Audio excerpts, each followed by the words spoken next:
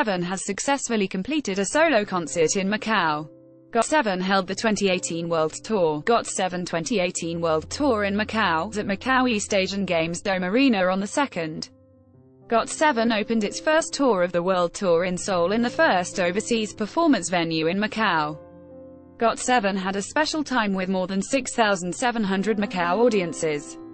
On this day, the GOT7 carries unique energy and gives many hit songs such as Hard Carry, Never Ever, and Look. GOT7 concerts will be held from May to August this year in 17 cities around the world, including Seoul, Bangkok, Macau, Moscow, Berlin, Paris, Taipei, Jakarta, Toronto, LA, Houston, New York, Mexico City, Buenos Aires, Santiago, Singapore and Hong Kong.